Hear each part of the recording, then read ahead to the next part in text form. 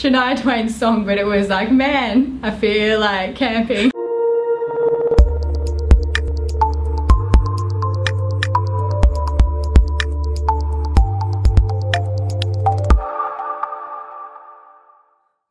Hi, I'm Tennille. Hey, I'm Jordan and we're from #Good, and today we're here with a very special guest who is absolutely incredible. A performer, a choreographer, pretty much you name it, she is it. She has fabulous hair. She does. And she's sitting right here. She is Vanessa. And Vanessa, can you tell us in 3 words, because you have an incredible bio, so we're gonna make this really difficult for you. Okay. Can you tell us in 3 words who you are as a performer? Emotional, fiery, and I'd say committed. Yes. Well, one thing that we do love about you and your work is that you are so passionate and so emotional, like you said. How do you get into that zone? It's a question that I get asked all the time, and honestly, I have a lot of life experience I can draw from, and that's literally how I do it. And when did you start dancing?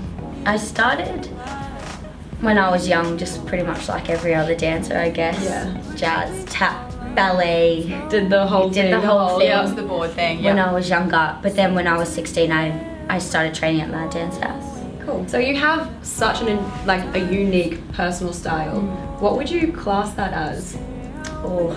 Vanessa? Yeah, I honestly, when I teach my classes, I say, cool, I don't really know what this style is, it's just whatever I do and whatever the music tells me to do, and that's kind of how I choreograph.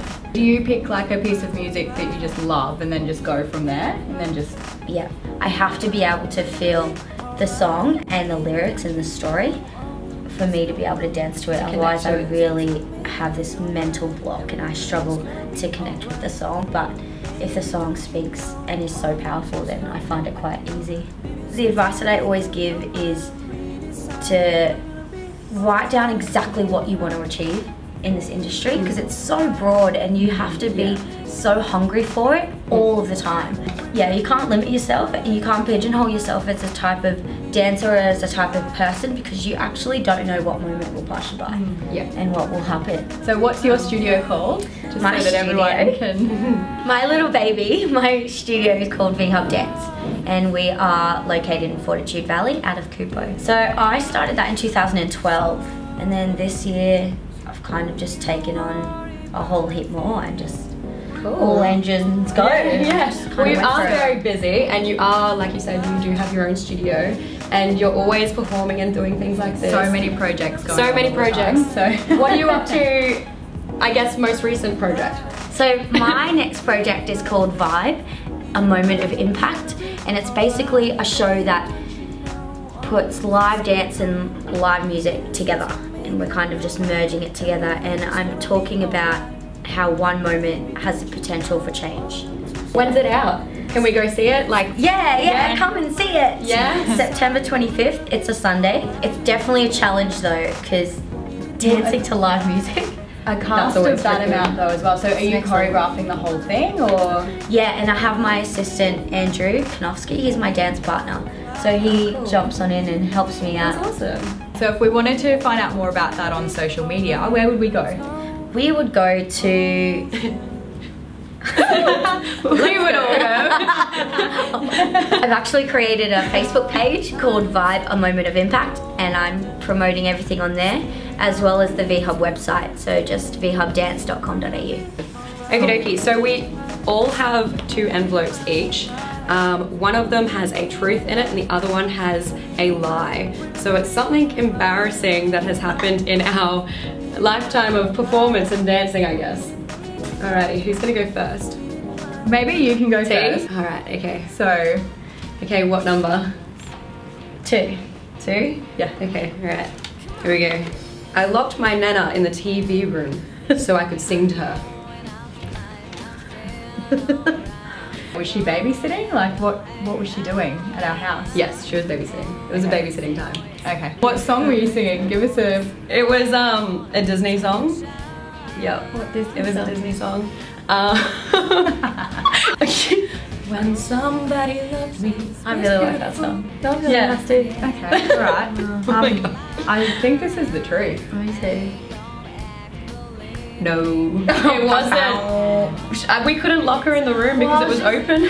Trying to think of what room you're talking about. Yeah. Because I was like, wait a minute, there's no door. There's no door The in that specific room. room I was thinking of. After one of my performances, a random person came up to my mum and said, "Your son was amazing." That is the truth, actually. Yeah, I was 6 and I was playing the part of Mini-Me. So I had like a that's so bowl funny. cap on and everything. So yes, that's the truth. Yeah. Okay, I'm gonna read out both and then you guys can decide. Which one? I met Justin Bieber and he told me I had nice hair. Oh, well you do have nice hair. Yeah, I was like, hey, like that, Okay. that sounds true to me. My top fell down mid Afro jazz performance. It's a black bra. A black bra. Where was the performance? Somewhere in the city. Where did you meet Justin? And Gold Coast. What was he doing?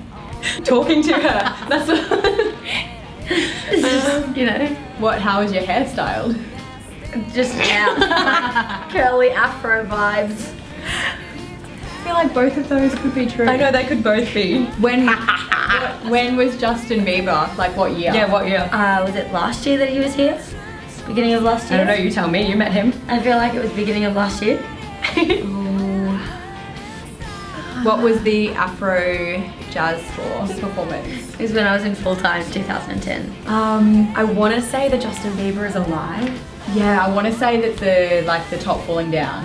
I feel like that's too obvious. Yeah. It's way too obvious.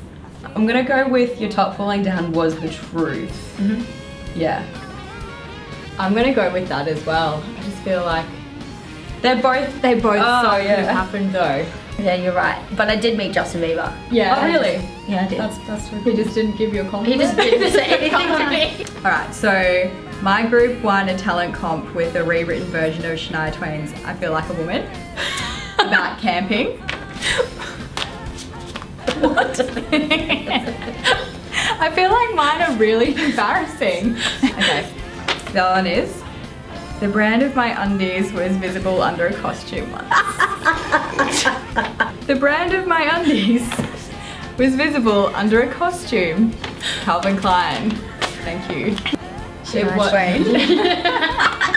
It wasn't. It was like a rewritten version of Man, How I did Feel it Like go? a Woman. We won, and the prize was half a Mars bar. Yeah. Where was this performance like? What? How did you see your brand of underwear underneath your costume? Oh. What were you wearing? Like a white dress. So we were told to bring like skin coloured underwear, and I just grabbed those, and I didn't realise that it had like a Calvin Klein like around the band. Terrible. I don't remember that costume. Well, Don't remember it.